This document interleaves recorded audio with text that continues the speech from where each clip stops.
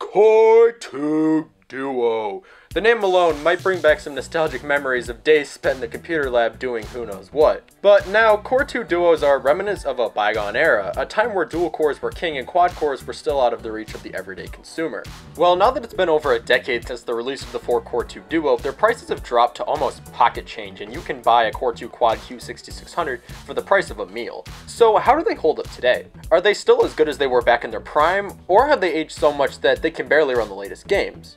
Well, glad you asked.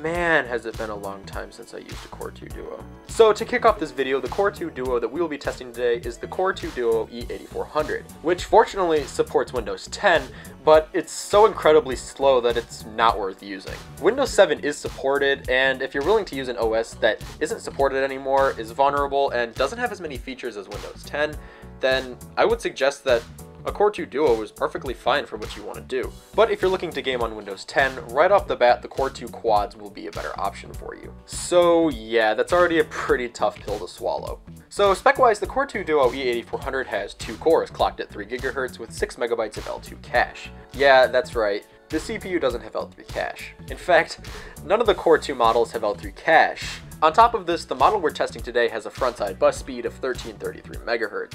Yeah, remember when that was a thing? On top of that, there isn't an integrated GPU in this either, which to some people might be a deal breaker. TDP for this chip isn't terrible, only drawing 65 watts, but more modern i-series chips draw a little bit more power, but they are much better performing. TLDR, performance per watt for this chip, or really any Core 2 chip, isn't that great. So getting onto their performance, I can tell you right off the bat that performance will be terrible. And I couldn't be farther from the truth. We didn't even bother recording the gameplay because it was so bad. Games like Doom bottlenecked the CPU so severely that when we tried booting into the first level, the game completely crashed and forced a system-wide restart. However, older games, specifically Call of Duty World at War, ran excellently, locking at 91 FPS the entire time. Battlefield 4 also performed surprisingly well too, averaging at 42 FPS, but the minimums were pretty rough and there was some pretty severe stuttering. The Blender BMW render scene took just under an hour to fully render at 4K, when a mid-range i3-8100 can do so in about 15 minutes. So, in conclusion, are the Core 2 Duo chips worth gaming on?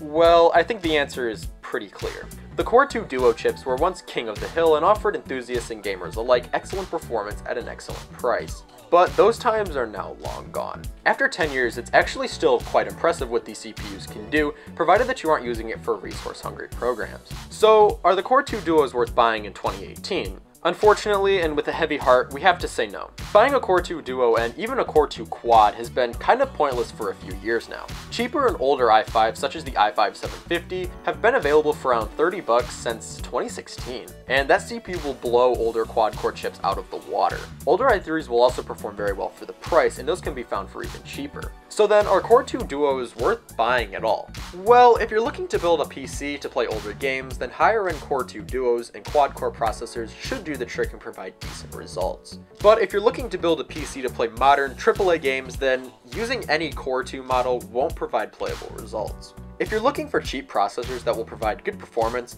then older i5s and newer Pentiums will perform excellently for the money. If you're building a PC for productivity and video editing, then older quad-core 8-thread Xeon should do the trick for the least amount of money.